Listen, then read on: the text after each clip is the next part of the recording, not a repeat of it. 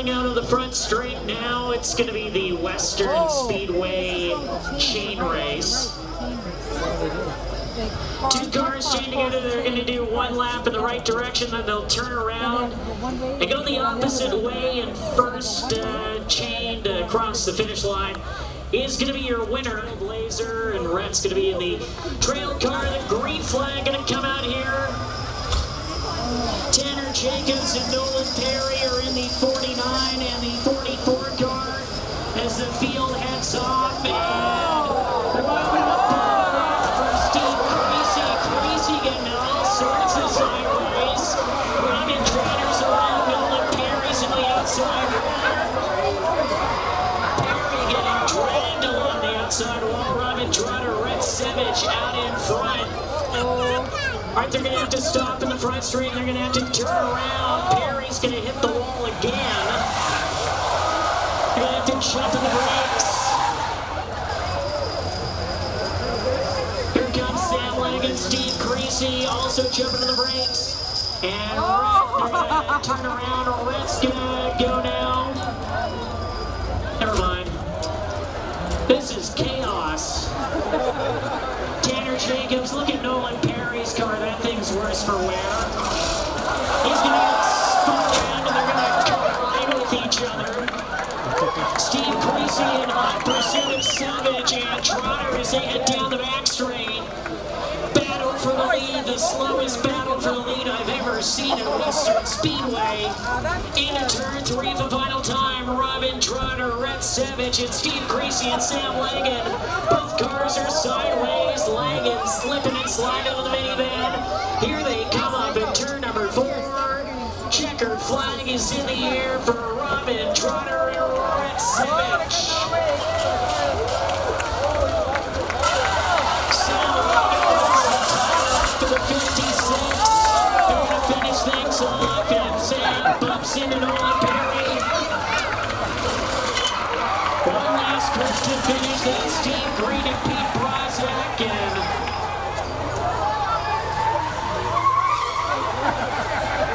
what is going on in turn 1?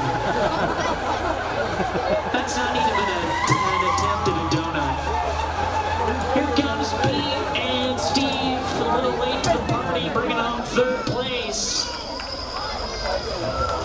Give it up for your chain race participants. Give a round of applause. Your winner is Robin Trotter and Rhett Savage.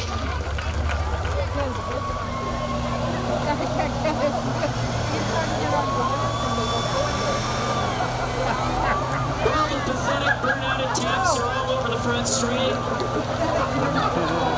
Steve Creasy lighting them up. Pete Brozak lighting them up.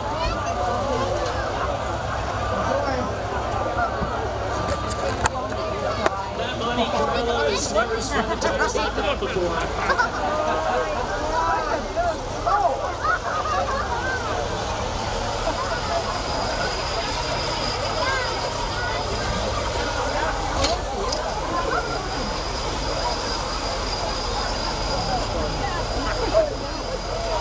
The smell of burnt rubber.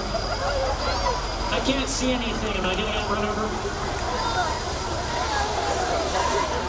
Right across here, 2 Synology signs, Victory Square. Here they are, your chain race winners, Robin Trotter and Rhett Savage. Give them a round of applause.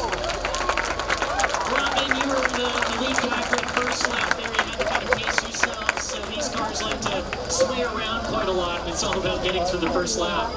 Yeah, I think the SUV here with the V8, he can get sideways and I can just pull him straight through. So it was pretty good. He just runs along the wall and they're very non-offensive. It's a lot of fun. And Rhett, you got to go around the second time there. What's it like getting pulled behind?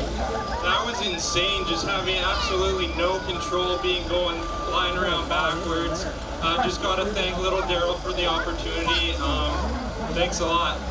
There you have it, your chain race winners, Rhett Savage and Robin Trotter.